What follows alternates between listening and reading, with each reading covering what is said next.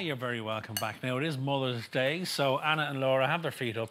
Well, myself and Charlo cook up a little treat for them. Charlo, what are we making, dear boy? OK, we're making white chocolate rhubarb meringue pie. Yeah.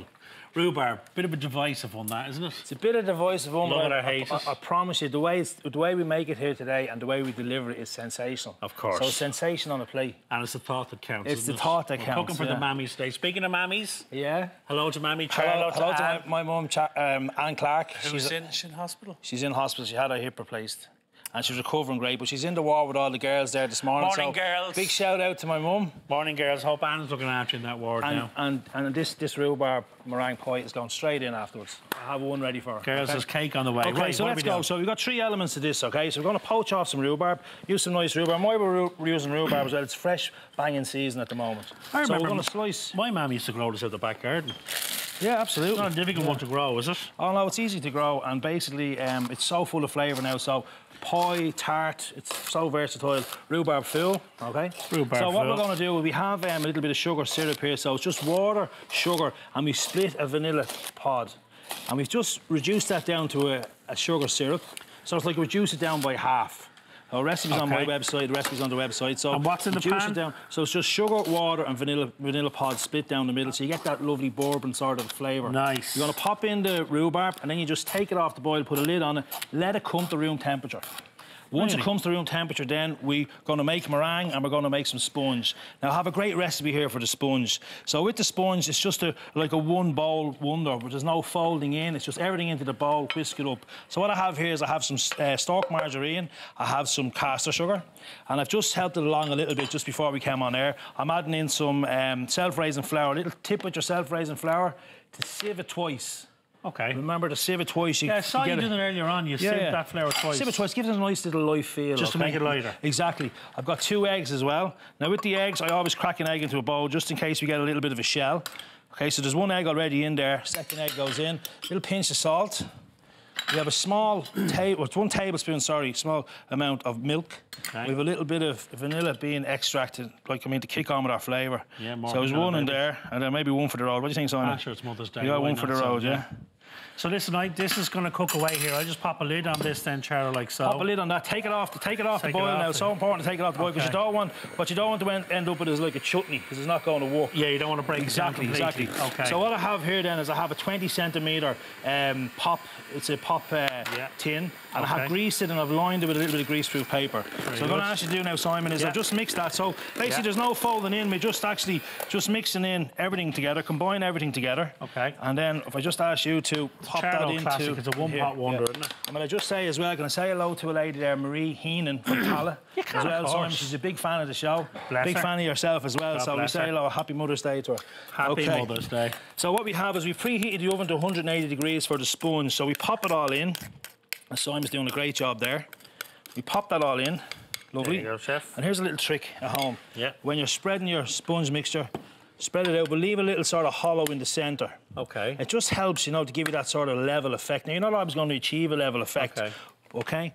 If you do that, and then a little tap, and that just settles the batter. Just takes the air out of it. Just takes the air out of the batter. We pop this into a preheated oven at 180 degrees, 20-25 minutes. OK. Here's one we prepared earlier, and a little test. If you toothpick at home, I have a little skewer here. Yeah. OK? We're just going to pop it in.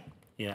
And if it comes out, clean, nice and clean, ready to go. Now, can I just mention about this sponge? This sponge it's like Madeira. It smells gorgeous. It's got this sort of a tarty, real sort of a moist end product. It's fantastic. So just to recap on that, so if you skewer that and it comes out and it's a little bit wet, it's not cooked, back into the oven for a couple of minutes. Pop it back in. Now, if you do find that, look, every oven varies, doesn't it, Simon? Every oven varies. So if you do find that it's getting a little bit dark on top, let's go. Let's get into action. This is when you kick into your plan B. So you got to cover it, OK? Because you don't. What you want is you want to achieve. You want to achieve that nice golden.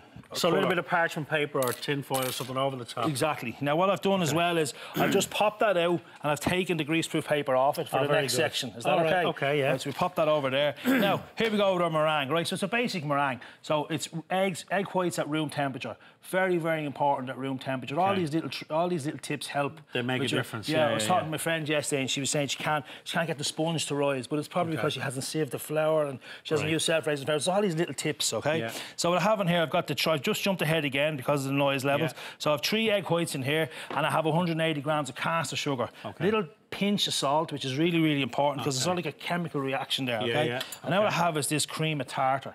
Okay. Oh. Now, would you believe this is a byproduct of wine producing? Never heard It's of the that. residue of the wine barrel, okay? Never heard now, of that. Cream it's of tartar. cream of tartar, and what Right. it does is it gets into the bubbles, let's say the bubbles, the egg white bubbles, and it gives them strength, gives them stability, and it holds then, okay? Just under 2 minutes, Yeah, no Charlotte. problem. So just a quarter of a teaspoon. Now, apparently, if you don't have this, your lemon juice or your white wine vinegar, okay? Now, we beat this up. We go for 30 seconds. Now, we have rhubarb here that we've already strained. Take our vanilla out, Charlotte. Exactly. It's at room temperature. So the vanilla goes out. Vanilla pod out. So, very important. Bring your vanilla to room temperature. Yeah. Sorry, bring your rhubarb to room temperature, strain it. Fold, now we're going to fold in with nice soft peaks here. If you see the meringue mixture there, it's nice and the shine stiff. off it. Yeah, with the cream of tartar as well, that's what you achieve. Okay, and But you're going to fold, are you? We're going to fold this in. So quickly just fold it in. And then we're going to place it on top of our pie. Very good. We're Of down our to a minute, sponge, no Charlotte. problem. Look at this So fella level moving it now. out. Push that over there, Simon. Yeah, gotcha. We level this out, okay? Yeah. Put that in there. Pop it into your oven at 230 degrees. how long? 230 degrees for 15 minutes.